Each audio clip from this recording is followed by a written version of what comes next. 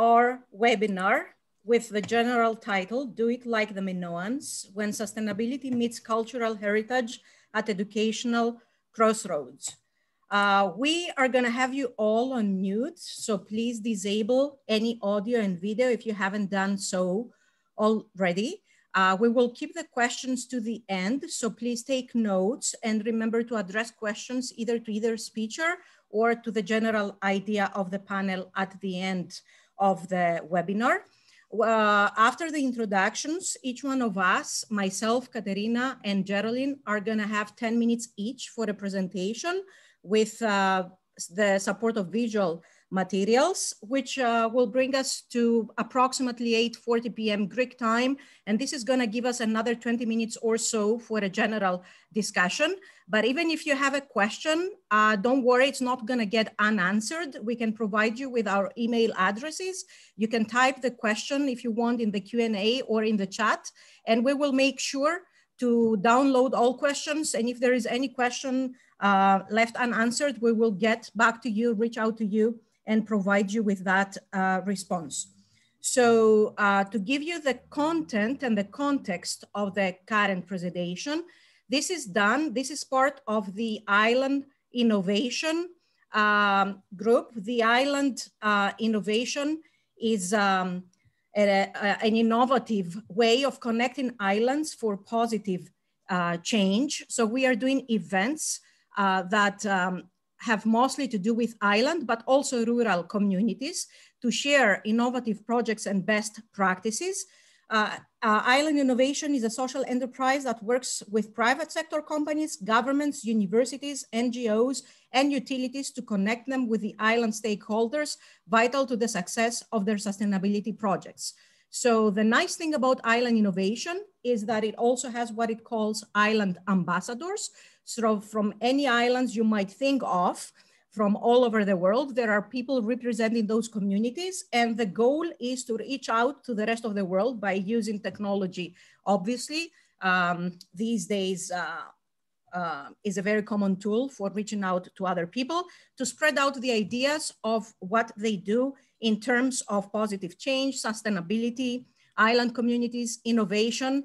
In our case, this is going to be done through the view of education. So both myself and Geraldine are the so-called academics. We work in the academia, but Katerina also holds a PhD and she's a researcher, and you will learn many interesting things about how to go about teaching others about the culture that you either come from, you either support or love, or you work with. So now I would like to also welcome Isabel Godoy, who is gonna talk to us a little bit about Island Innovation. Island Innovation was founded by James Elsmore, who is also the managing director of this initiative. But Isabel is with us today because she's also working with all the events and the ambassador initiative. So please, Isabel, go ahead and tell us some things about Island Innovation, most likely the virtual Island Summit, which is going to be a free event for everyone to attend in September 2021. Hello, everyone. My name is Isabel Godoy. Thank you so much, Maria, for this presentation. So Island Innovation is a social enterprise focused on islands around the world. So I'm the coordinator of the ambassador program. We have ambassadors from islands worldwide, and they represent their islands in order to tell us about the information, the issues, the problems, challenge that the islands face in these times. So it's really important for us to listen these webinars in order to learn about the islands. It's not only Greece, we have many islands, but this time we are glad to learn more about Greece. So we will have a virtual island summit on September, from September 6th to 12th. And in this virtual island summit, we cover the topics of sustainable development goals, challenge in islands, problem solutions, so everything around islands, and also our focus is sustainability, environmental issues, water, oceans. So if you want to attend, I will write the link on the chat, and you can check the information there. So enjoy this session, and this webinar is part of the Island Innovation Hubs, one of our initiatives that we have for the ambassadors. So the idea is to create this webinar in order to receive more information about the islands around the world. So thank you, Maria. Thank you very much, Isabel. We are not gonna talk about the whole of Greece today. Greece includes both mainland and island, communities, and there are far too many islands in Greece, so it would be impossible to cover all of them today. We are focusing on the island, I would say, and sorry to be like that, but I was raised on the island of Crete, and I'm very passionate about the place of the world I come from, and I will talk a little bit about it in the beginning of my presentation. So we are all focusing today on the Greek island of Crete, which is the southeast part of Greece, an island which is in the so-called Mediterranean. So it's the case with other islands in the Mediterranean. Crete shares lots of common things with them as well because of this geographical and historical Crete, because of its geographical and historical position. So let me introduce the speakers to you. And I usually don't like doing that, but I will tell you a couple of things for myself. I have founded a program in Greek studies at Drexel University, which is in Philadelphia, United States. And I also work with the World Council of Cretans, which is the people of Crete who live all over the world. And I also serve as an educational consultant for Kids Love Greece. And Katerina is gonna talk to us more about what Kids Love Greece is. As I mentioned earlier, I'm a member of the Island Innovation Ambassador Program. I work with Greek studies pedagogy, cultural identity expressions, traditions and customs. And I'm also interested in misology, namely island studies, experiential learning and hybrid educational environment. My BSMA is in music studies and my MA and PhD in folklore and ethnomusicology. So I'm working with culture and tradition mostly, and my main idea is that the same things happen all over the world, but just in different ways.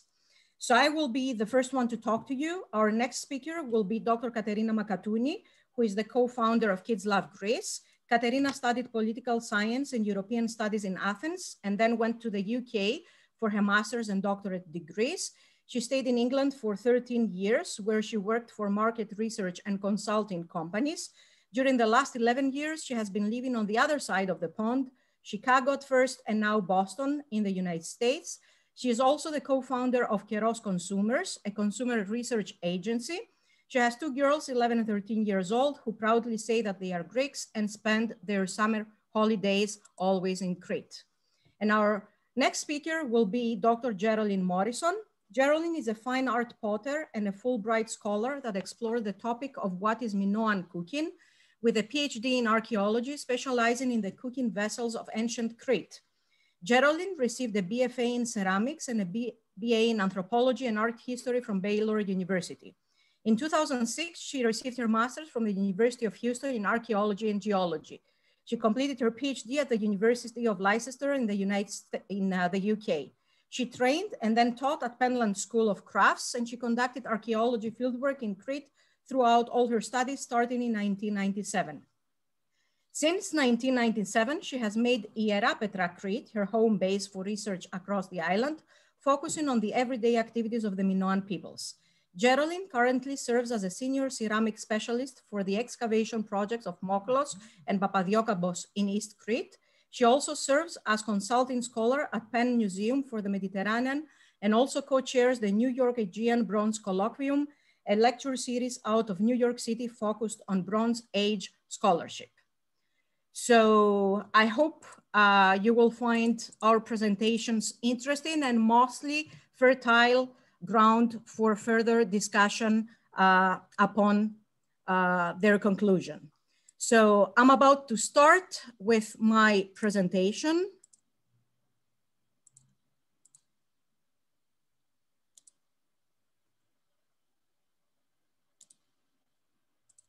Can you all see my slide? Yep. So first I want to give you an idea of where in the world the island of Crete is.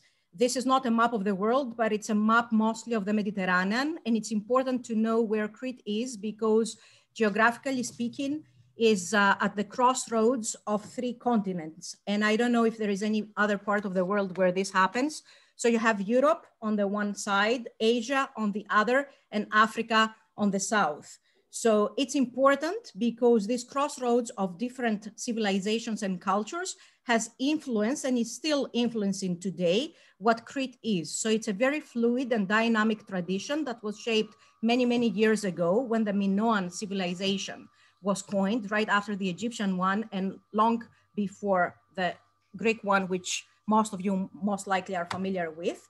But it's important geographically speaking to know where in the world the island of Crete is. Recall the times when people to communicate with each other could only travel by boat. So if you wanted to go from west to east or east to west, you would necessarily have to pass through Crete. So it's a critical point still.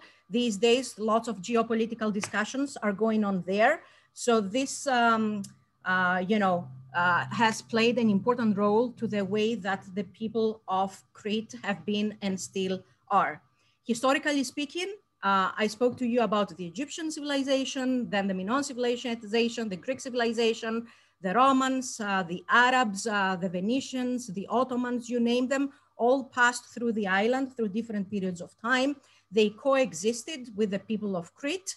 And this is, profoundly seen on architecture, visualizing the island. This is a church, and you can see the Ottoman style minaret on the one side and the Greek Orthodox bell tower on the other side. So this is, I'm sorry.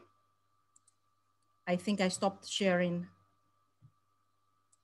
Can you see my screen now? Yeah, you are sharing, but not in full screen. So you have to go sorry. Okay.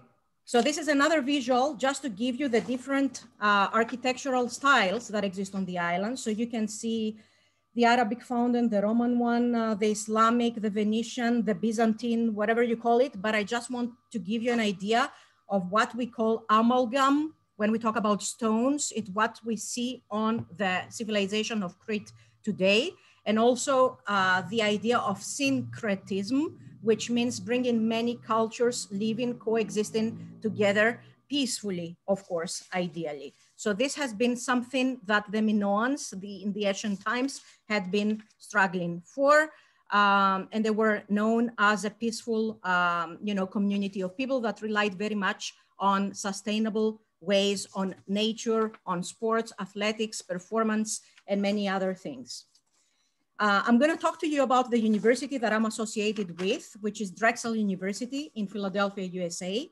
And since 2003, I've been working with 2 major programs, the so-called study abroad, where students come to the island of Crete with me, and they take courses that provide them with university credits, and they study all aspects of the culture, depending on what major each one student studies and comes from. And the other program is the so-called cooperative education, where we have every 6 months, fall, winter, or spring, summer, students working, doing research, or supporting businesses under scholarship that a person from Crete, his name is Vidalakis, Dr. Vidalakis, has donated the money for.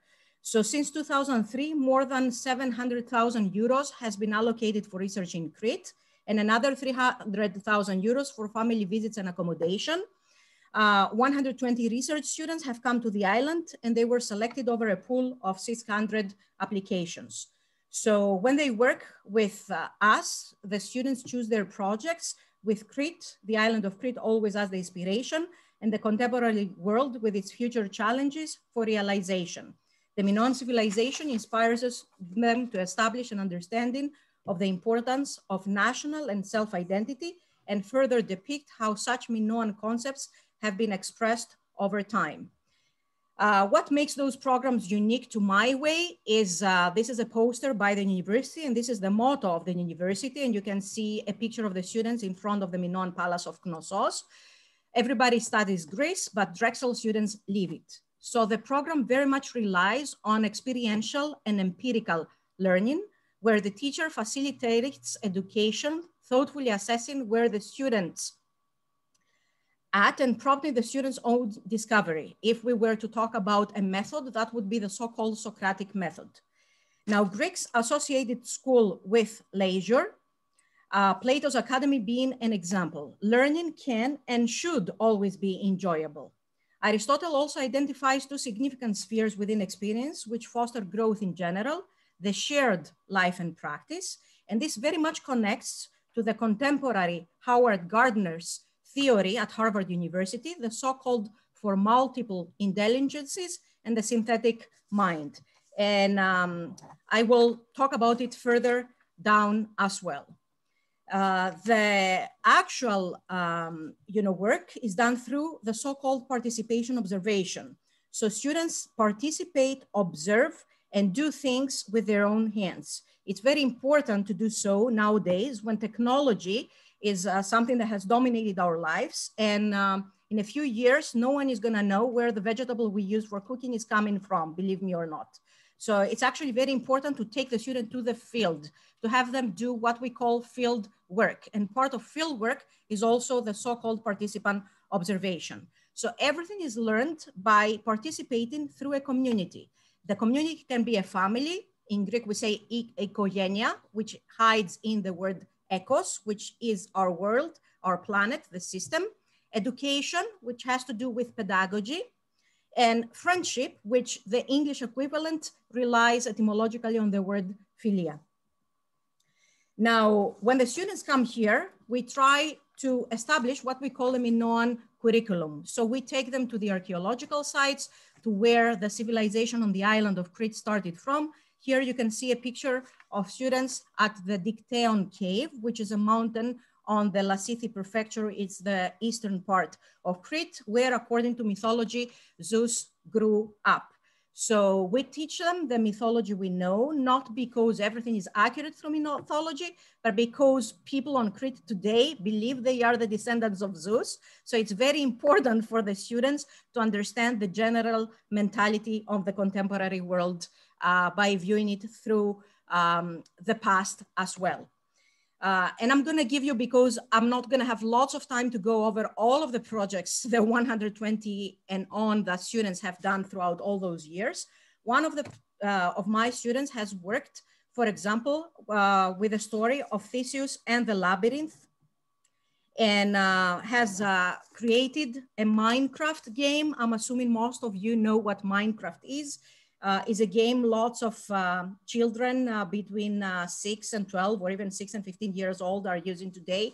I call it the Legos on the computer, because it's like building with Legos, but through a software. So one of my students has actually created a labyrinth, and these are some screenshots you can see from the game, but it's not only encountering the enemy, the Minotaur, when entering the labyrinth, but also unraveling the thread by learning the story about the labyrinth. So the important thing about this is the educational component to the game. And nowadays education relies very much on gamification. So it's very important, as we said, to make it joyful and playable for the students as well. Another student worked on sports, Minoan sports, and the so-called bull leaping over the bull, and tried to see what are the modern applications of this, and found traces in France, in Spain, even in contemporary gymnastics. So she did a whole poster, which she presented at Drexel University. She was an honors student, so that went over the honors college. But just to give you another example of how we use the past, but also applying it on the contemporary world as well. And my last example will be for the fashion world. And you can see in the middle a statue, a Minoan statue. And a student did a research on how contemporary designers are using Minoan fashion. And here she is presenting two costumes by Vivienne Westwood. that they are, imaginative designs with an emphasis on the waist, based on the fall 2020 ready-to-wear collection. Of course, there is lots to be said about those projects, but I'm just giving you a general visual idea as well.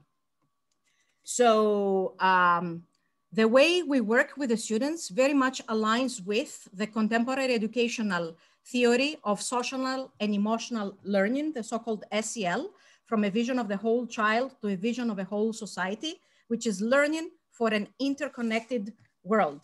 The role of social and emotional skills, the process through which all young people and adults acquire and apply knowledge, skills, and attitudes. And this is not new for us Greeks, because Plato, way back in the Republic, proposed a holistic curriculum that requires a balance of training in physical education, the arts, math, science, character, and moral judgment, which is exactly what the multiple intelligence and the synthetic mind project of Harvard University and Howard Garden is also doing as well. And SEL follows up with that too as well. Now, the values we try to convey to the students are two unique Greek ones, philotimo and philoxenia.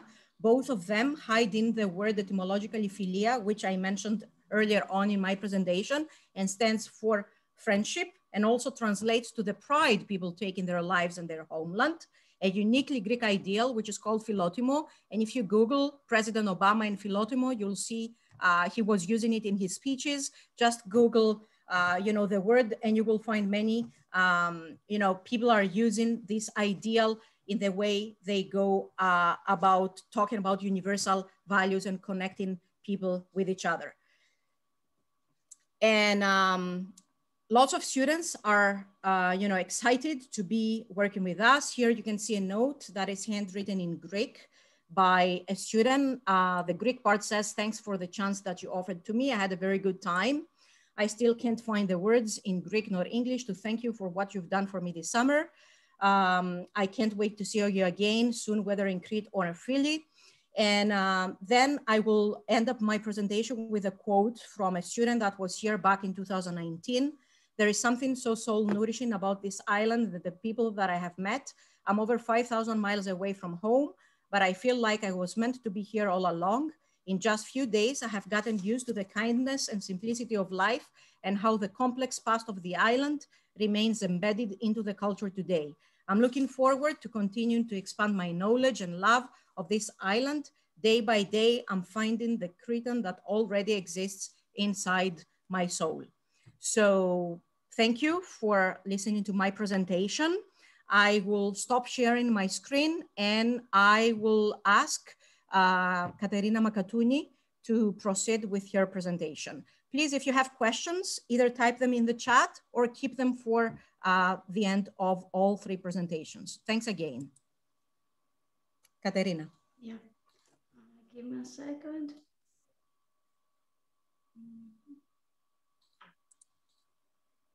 Can you all see my screen? Yes, I can. Yes, we can see your screen. Excellent. Maria, I love the last quote. It's very powerful. I loved it. Okay, so hi, I'm Katerina. Wait, give me a second. I cannot.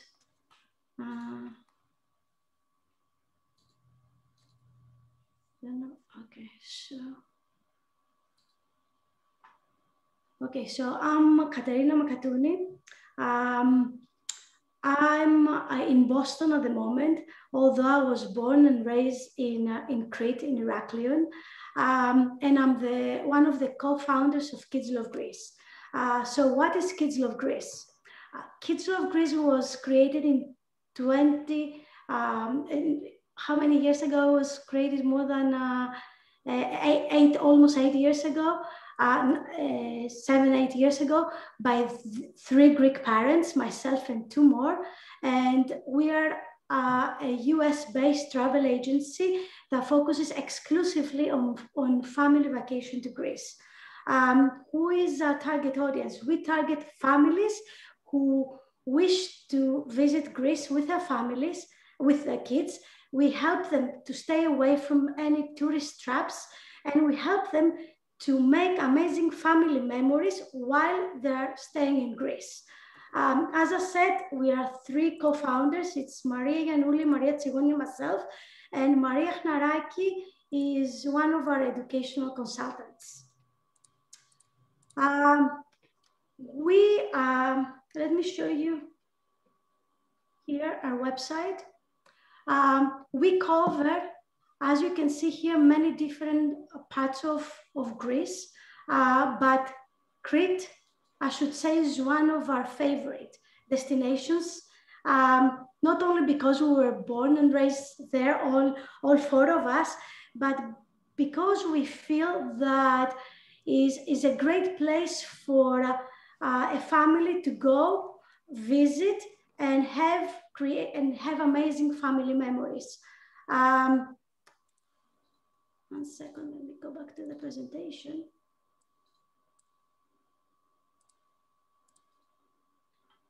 Okay, so we feel that Crete is a destination for all seasons.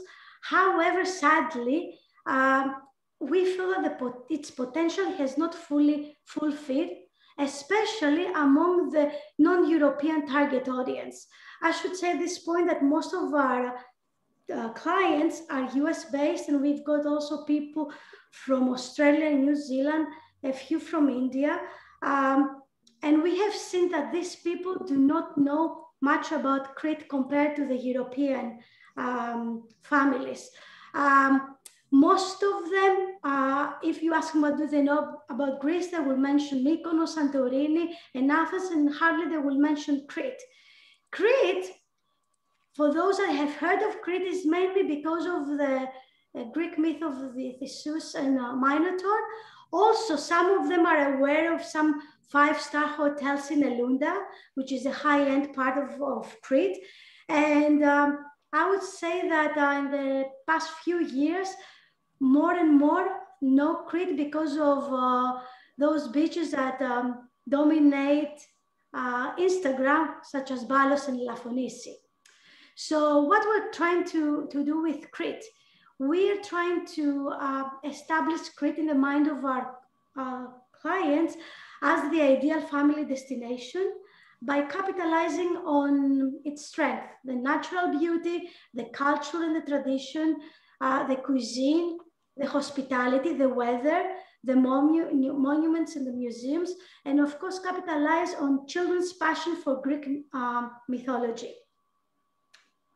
Let's go to the next slide. Oh, it's not.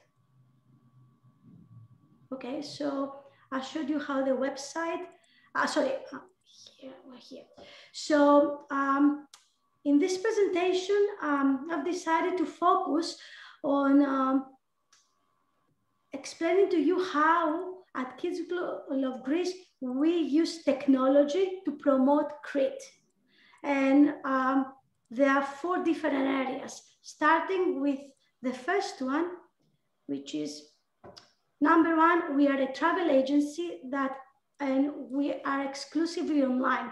That means we don't have any physical offices, neither in the US or in Greece. We work, we have the website, and all our consultants are in Crete. I'm the only one that is in the US.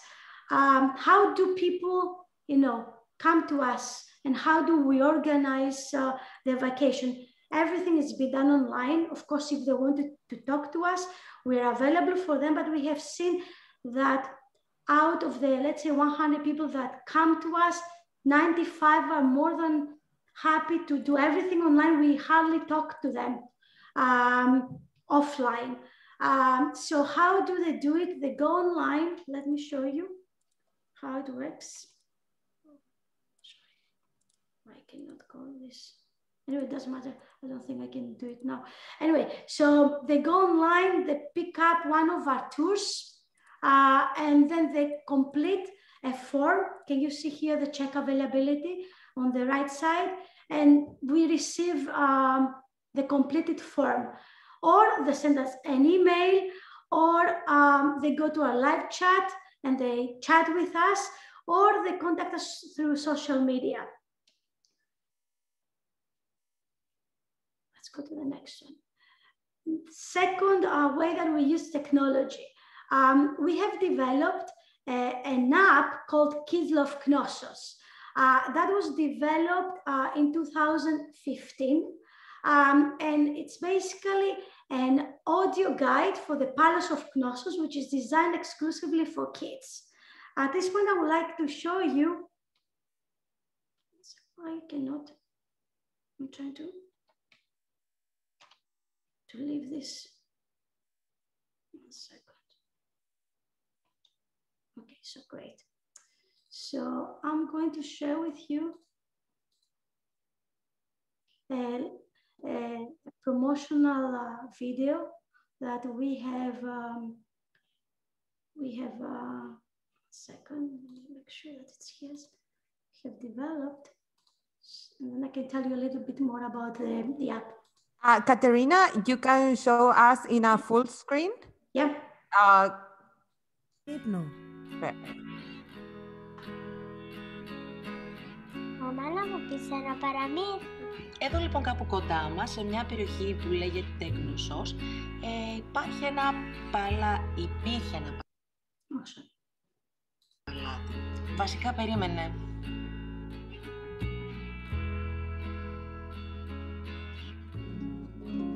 Welcome to Knossos. I'm Glokos, a Minoan boy. Together with my little sister, Phaedra, we will take a walk through Knossos. You will hear about Minos, Pasiphae, Androgeos, Ariadne, Theseus, and more.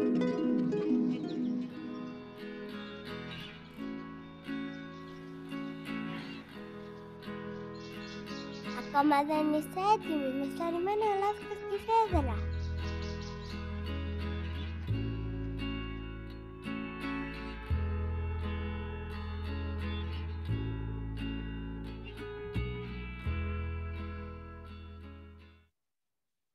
So let me close this. Let me go back to the presentation.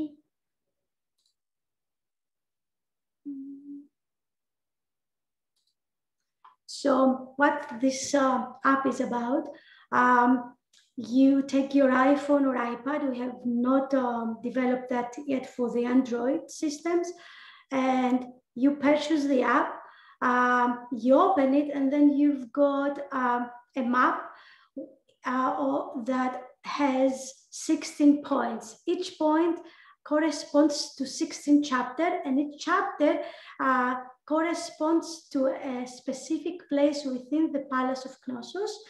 You click there, and then you can listen to an audio story, which is tailor-made to, to the kids' language. So it's very simple narrative, and includes a myth from the Palace of Knossos.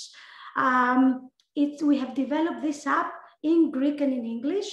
It's around 60 minutes long, and you can purchase it at home. You don't need to be and listen to the stories while you're at your house. You don't need to be in the Palace of Knossos to use the app. And basically, we have seen that parents and their kids, they download and they purchase the app from any location in the world. They just want to learn more about all the myths associated with the Palace of Knossos.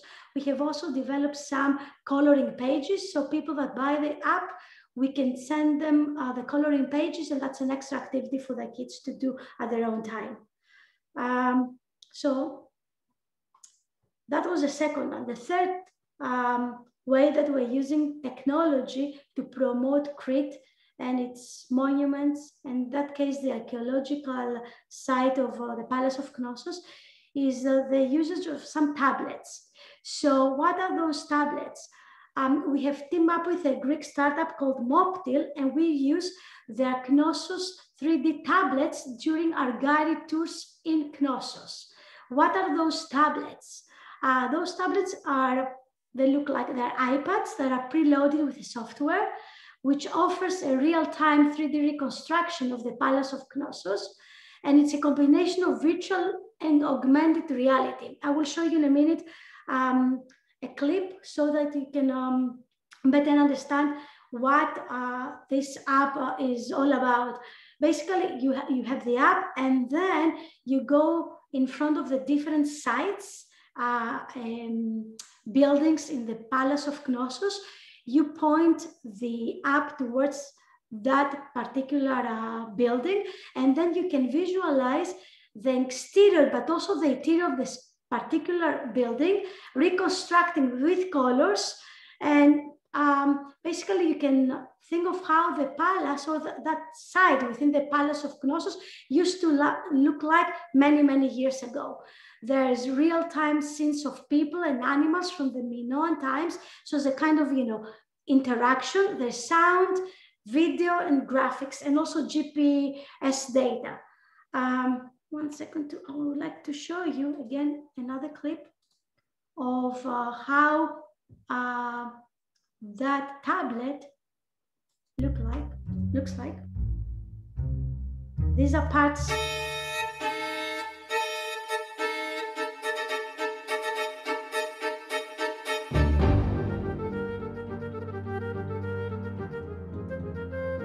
Katerina, can you go to full screen? Yes, I forgot.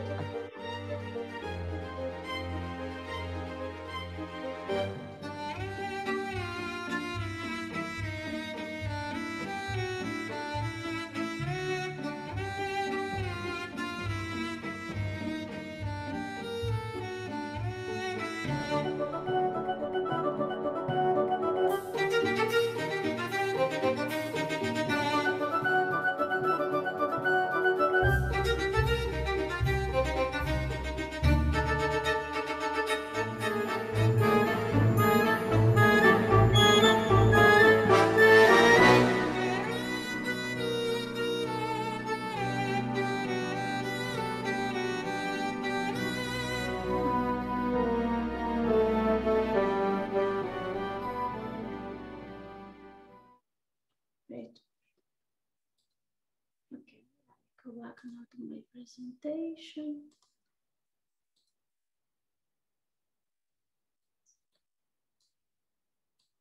Sorry, I have to move all these windows. Okay. So here are some photos before and during some guided tours in the Palace of Knossos, and you can see the kids here holding the iPads, and then we've got the guide that is telling them what to do, when to press, what to press, and of course she gives them more explanations of what they are seeing in the iPad. We saw this. Now this is the fourth way that we're using, example of how we're using technology at Kids Love Greece. As I said earlier, we're a travel agency. That means that we're helping people to organize family vacation to Greece and to Crete in particular. As you can imagine, during COVID, we couldn't do that. So we had to stop all our trip planning services. There were no trips happening. So we decided to start a new activity, and we started offering online live classes, Zoom classes. So one of the classes that we offer and we continue offering is, it's called The Labyrinth, the Minotaur, and Other Tales from the Palace of Knossos online class. So basically think of it like an online class.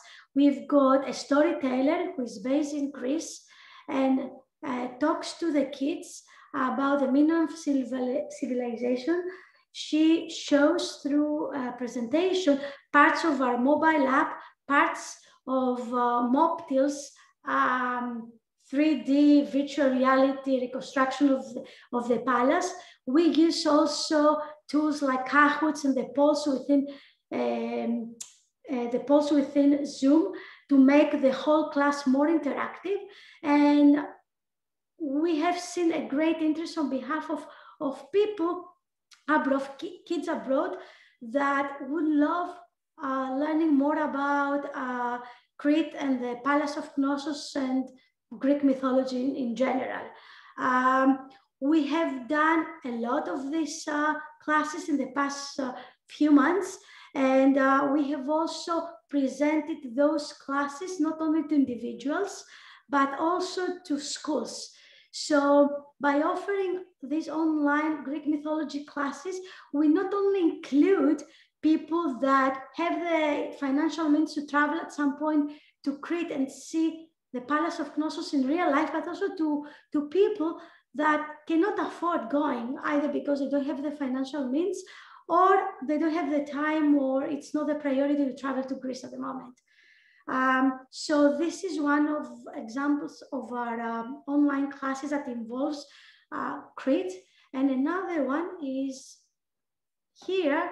It's one that we added three months ago. It's again inspired by Crete, by the labyrinth in Crete, and it's a Greek mythology arts and crafts class. So we've got a storyteller in Crete.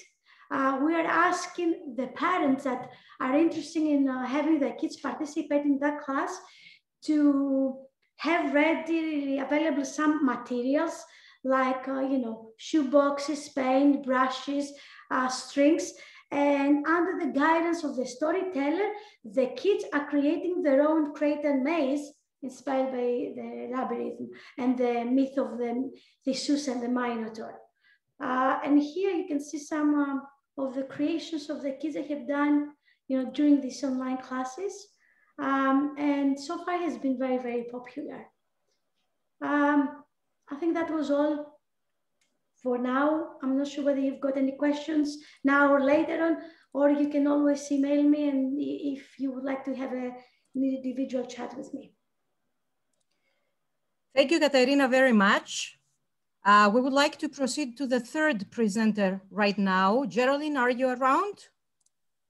I am, absolutely. Okay, are you ready to start sharing your screen? I am. Once Here more for the audience, if you have questions, please keep track of them and we'll make sure to address all of them at the end. Okay, well, thank you so much. I really like following Katerina's presentation because compared to what you just presented, Katerina, mine's very analog. I basically, anyway, and also Maria gave a very nice background to what I do, so I won't go into that very much either.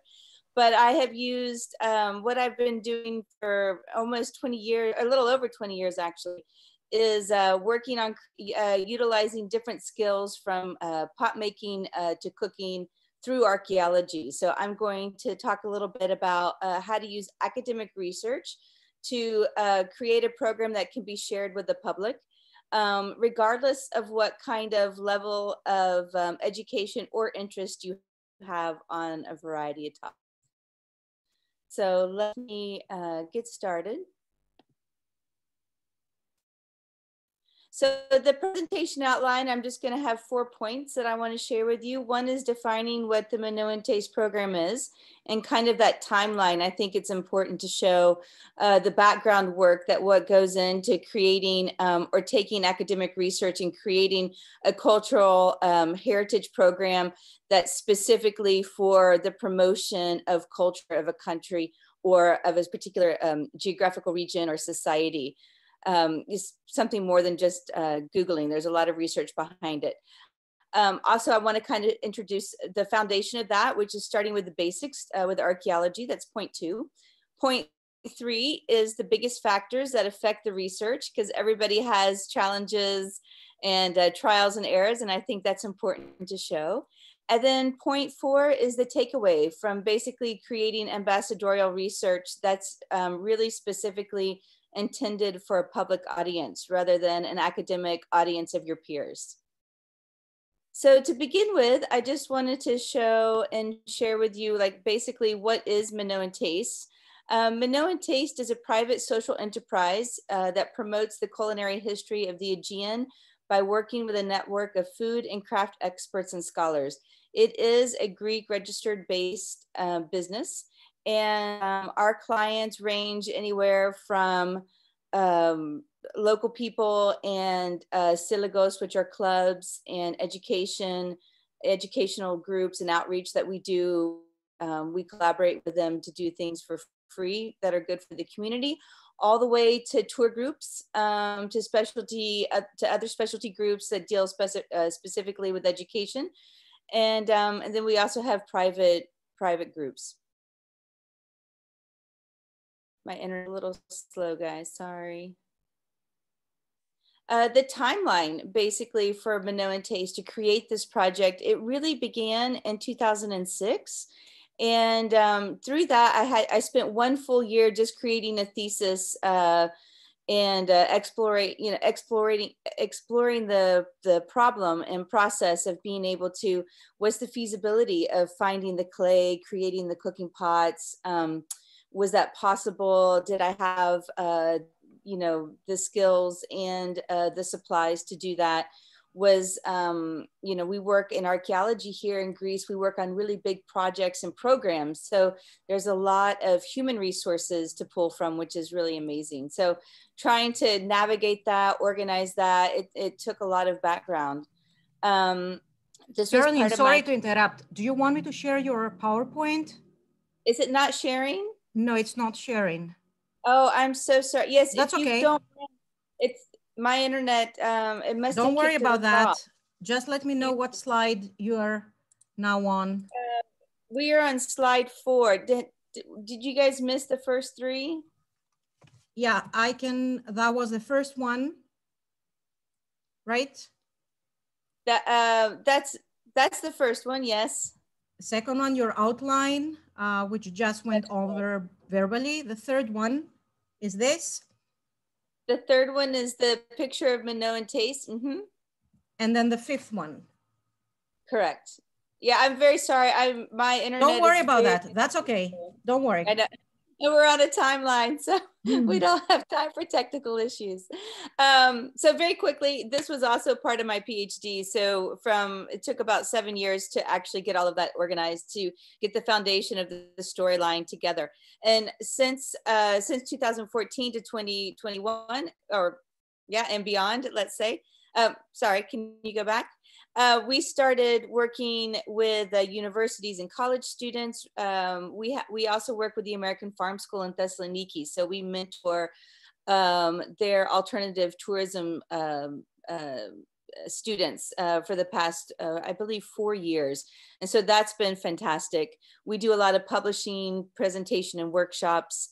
We work on the large corpus of the Minoan pottery at the different archaeological sites. And of course, we continue to establish cooking and travel business contacts and networking with Minoan Taste specifically. And then we are always exploring new topics in cooking because I just think you have to stay fresh in the field, regardless if you're cooking in ceramic pots with fire or if you're using like the latest and greatest technology. Can you go to the next slide, Maria, please? So this goes into the archaeology, the third point in the presentation, or second point. And basically, thanks to Maria, you understand where Crete is in the Aegean, which is awesome. And now I wanted to even get a little bit more into it, onto the island of Crete. And this is a particular site that the Americans have been working at for over 100 years. And we've continued to work there in collaboration as a Senor Garcia with the Greek archaeologist here in the Ephoria. We have a fabulous collaboration.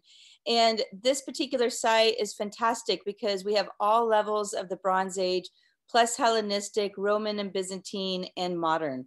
And that's really important when you're trying to study issues like cooking and everyday things like craft production and trade and things like that. So this is one of the major sources that I have for hands-on information for the Minoan Taste project, which is really fantastic. Next slide. So this just kind of lays it out very quickly. We examined the material to discover its story, basically. Every artifact has a story behind it. So we are constantly re-examining, re-evaluating our ideas, and repeating that process, because often you might have a hunch, but you really need to go back and dig into what that hunch is to understand if what you think is correct. Because oftentimes you're going to do a lot of self-editing, and then thankfully we work with amazing colleagues that are also help us edit ourselves, which is fantastic. But right here with this particular program in the center, you see some broken cooking pots with the 3 legs. That's the iconic Minoan vessel. These pots are fantastic for boiling and simmering all sorts of food, from vegetables to meat to seafood. And we put these sherds, these fragments of the pottery together like a 3D puzzle, basically. And one of the things that we do is we look at the clay to see how it's made. And that's one of the things I did here. And so this particular, you'll see some pots that I'm cooking at, some little tiny pots over there in that picture. And those vessels were made out of clay from glass that the potters there were using about 3,000 years ago during the Minoan times. And down below, just to give you an idea, we have another set of specialists that we work with in archaeology that specifically look at food remains, which is really a phenomenal thing to do. And we collect the soil, we wash it, and we sieve it looking for bones and shells and seeds and all sorts of things that you think we might not be able to recover, but we can. And this tells us about the economy. This tells us about the diet. This also tells us about the environment on a certain level. So you can see down below that we recover things such as crabs, limpets, top shell, goats, and olives. And oftentimes the specialists will look at the how the preservation of a particular food remain is in, and they can tell us a little bit about what that food process was. And that's really phenomenal for me. And I really love that work, and I appreciate all of them because I'm able to kind of take their ideas and understand what they're talking about and contextualize it in a hands-on event like cooking and experiential learning through a more sensory-based, very analog approach. Next slide.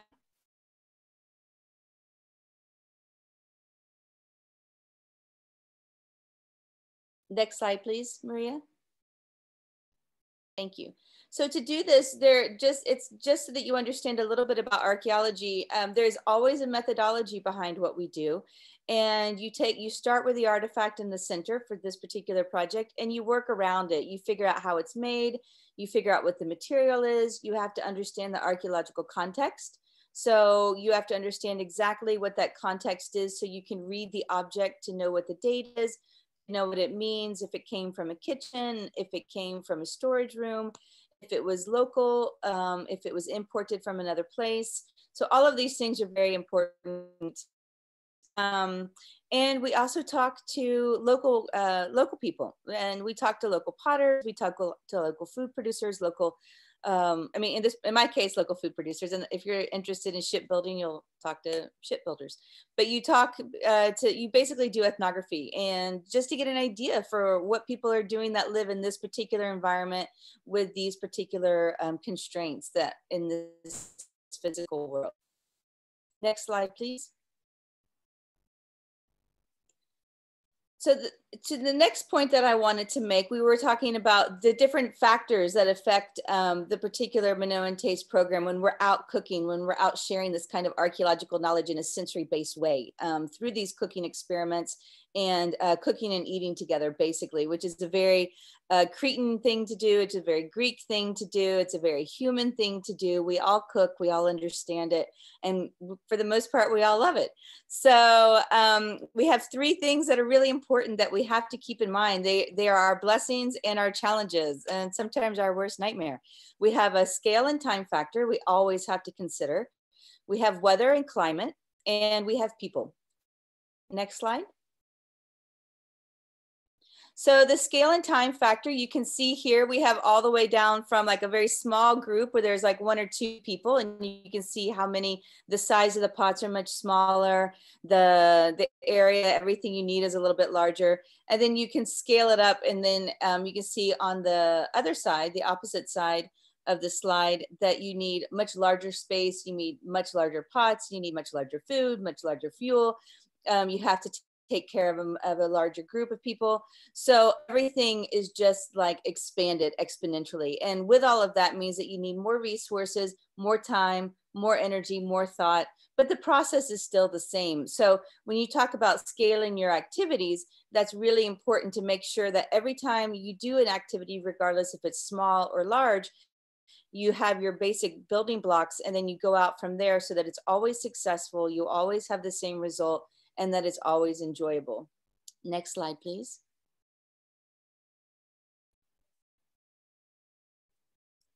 And weather and climate are also a huge factor. Oftentimes, because of the nature of the way that we cook in the pots with the charcoal and with the wood, you don't necessarily want to do it indoors unless there's a large space with a very good ventilation system.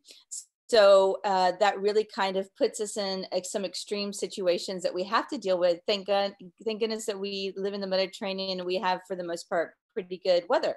But Crete, people don't understand unless they live in the Aegean, that it can be quite cold and quite rainy and windy here, particularly on the island of Crete, where you have like 4 large mountain massifs.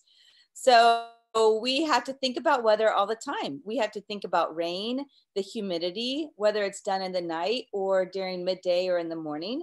We have to always think about the wind, and particularly what direction the wind is coming from and what type of wind it's bringing. If it's a hot wind, a cold wind, a wet wind, or, there's a lot.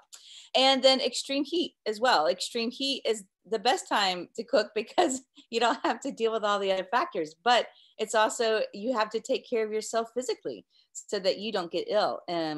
But you can see down here where, all of these different things, again, you have to prepare, you have to understand, and you have to know like what to do. Next slide, please. And then the people factor, like this, we do this for people, and without the people, we wouldn't be able to do this. And, this is one of the biggest pleasures of being able to share what you're doing and have a reason for that. And so basically we want to get the word out. We have to test the waters, everything. Every time we do something, we're basically testing. We're finding an audience, finding different audiences all the time. And we're always repeating this process. So you can see here that we have a variety. Most of these guys are local guys, but we also do have some students that have visited us here in this image, and then from abroad as well. So, we've had people as far away from Asia to the United States, Australia, South America, almost every continent we've cooked for. And we work very closely with the Greek community and the local community, which is quite nice. So we work with chefs, travelers, community members, then very local community members and schools. Next slide, please. And what we really want to make sure that we do is that we always keep in mind that it's an ambassadorial research. We're not doing this for our colleagues who understand maybe more about the history or the academic side of life here on Crete, but we're doing it for ambassadorial work. And so we have to a little bit, let's say, change our dialogue or modify our dialogue to reach our audience, which is important. So we have to think about that and what happens. But here we're always constantly dealing with, this is a slide, actually, well, I meant to kind of cut this one, but that's fine. But you have to, but these are kind of the downfalls of some of this. But some of the things the challenges of running this in an extensive program is you have to continually make, repair, and discard pots. So for example, over the past 10 years, as Minoan Taste has been founded, we've had 50 pots. We've probably discarded at least a half of them. You have to have a trained and knowledgeable staff that can work in multi-languages. You have a lot of time and energy every day that you put into the program, and that means after hours and on the weekends. So it sometimes is quite challenging for your personal life. And it can be a big distraction sometimes to other research interests, particularly if you're trying to, explore new topics or kind of put a stamp on some old ones. Next slide, please. And here here is just to kind of lay it down. Even though it is ambassadorial research, we always have to value and look at, we have to evaluate and look at, you know, the value that we're doing and the things that, the challenges we're facing versus the headache. You know, are we getting value for our time? Are we getting value for the frustration that we face? And I obviously think that we do, but we have to look at it realistically. Can we go back, please? Thank you. So the goals are 2 goals. We have to use archaeology as a bridge to connect the modern and ancient people so that important social and environmental issues can be given a safer platform for discussion. And that changes according to the group always. Number 2, we also have to generate income. The program doesn't pay for itself unless we generate that income to do that. The challenges, of course, are always communication, no matter what. You have cultural, you have language, you have generational, and you also have expertise that you need to kind of bridge those gaps. Often there's a lack of money, resources, and probably more than anything, there's a lack of time, because typically you can find everything else. But time is very hard to replicate. And the most, this might sound funny for a lot of people, but one of the things that we try to really do is minimize a copy-paste culture and distribution of misinformation. And what I mean by that is, of course, we always want to encourage people to like also continue or to do what we're doing or what other people are doing, because that's normal. We live in a society where we want to do that. But what we really try to do is make sure that our message is very clear and is very succinct, because we don't want disinformation to be spread, because it makes our job harder when it comes to really trying to educate, really trying to teach, and really trying to make sure that people stay on point to things that are important and important archaeologically, and also to preserve cultural heritage, because that's part of what we're trying to do. That's our mission. And so we want to really make sure that in doing that, one of the ways that we try to mitigate that is we try to collaborate as much as we can so that we can form a more unified group of people that are interested in Minoan cooking. And through collaboration, we try to work on making sure the correct information is maintained in the dialogue, particularly when it goes into the public platform. The value, of course, is community building and involvement at all levels, no matter what. Education, I believe, no matter where you are in the world, always starts at the grassroots level.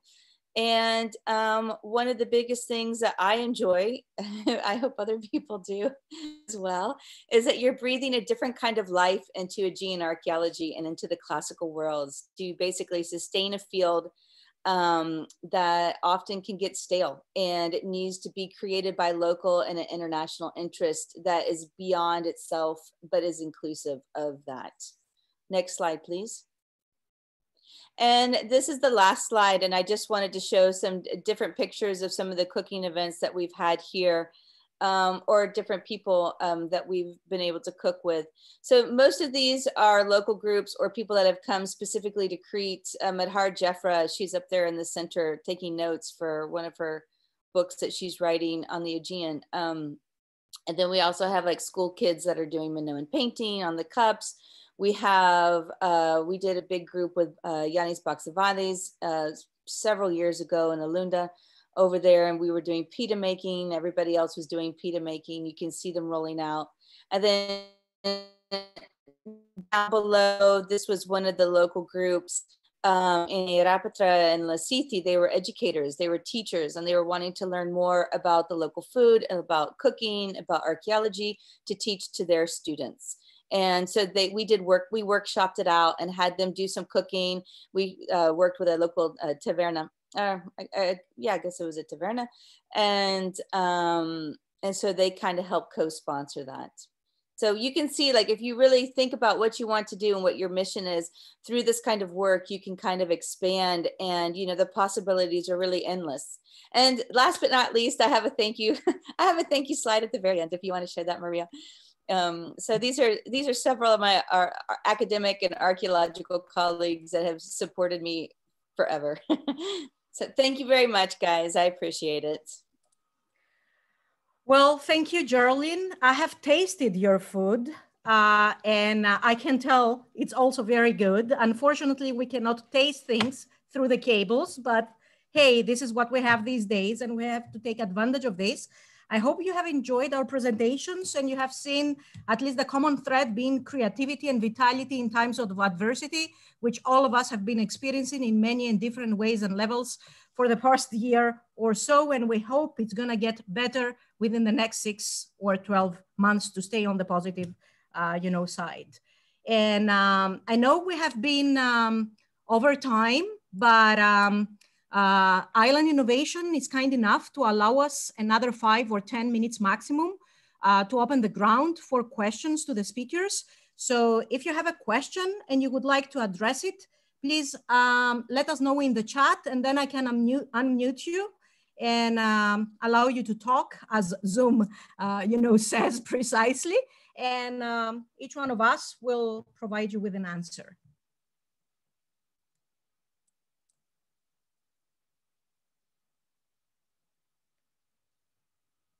Any questions, anyone? I see very nice comments in the chat, and thank you all very much for the positive vibes and the nice comments you're sending either to us individually or to all of the panelists and attendees. Are there any specific questions?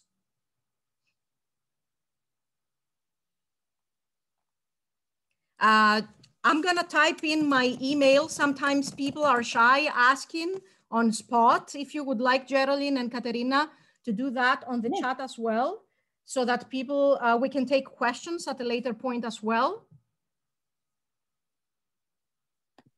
Katerina, do you want to unmute yourself as well? Yeah, I'm here. I just tapped my email in case anybody would like to find out a little more about what we're doing. I think if you have any questions, you can ask in Greek or in English. We can answer. Yeah.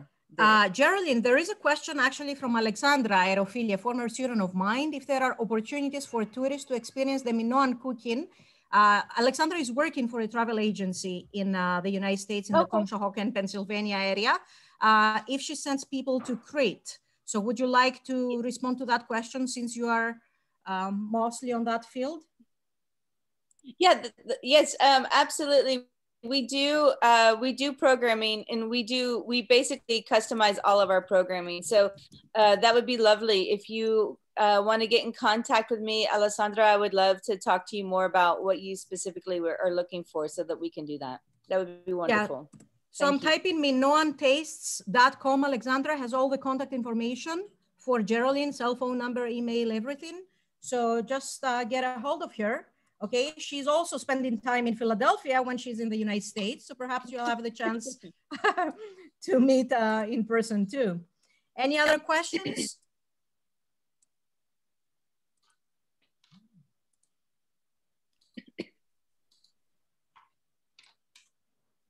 I do not see any questions either on the queue. 2 more messages. Thank you very much, Nikki Rose. Nikki is also working on the field of sustainability, cooking and food in Crete. And she recently came up with a documentary as well, which is very interesting. Nikki, if you would like to type in the chat the link to your most recent project, maybe people would be interested in taking a look at that as well.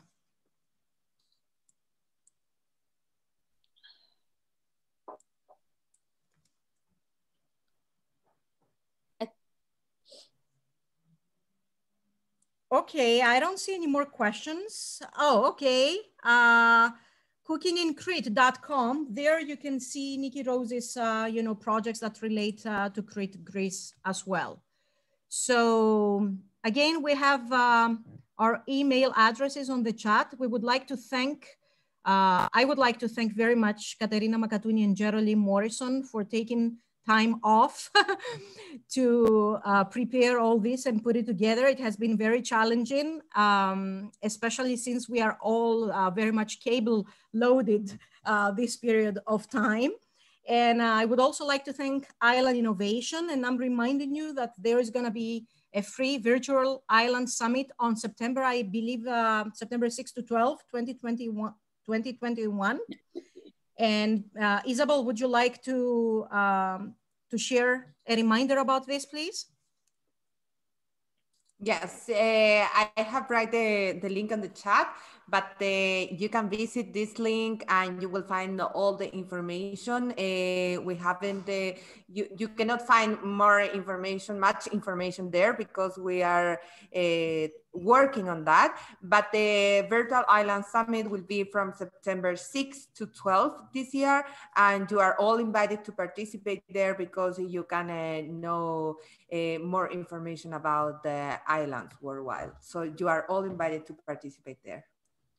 And okay. Thank you so much, Maria, Geraldine, Katerina.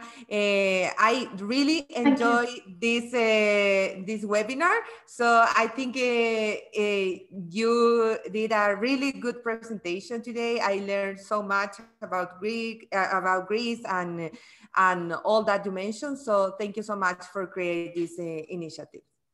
Thank you. Okay. Thank you, Maria. Thank you all very much again. And my wish for you tonight is to find Ariadne's thread and get out of this labyrinth and get this minotaur that is currently troubling us so much, okay? Have a great night, evening, midday. I don't know where in the world you are. Nice listening to the presentations and being able to engage with the audience. Thank you. Thank you. Bye. Bye-bye. Bye.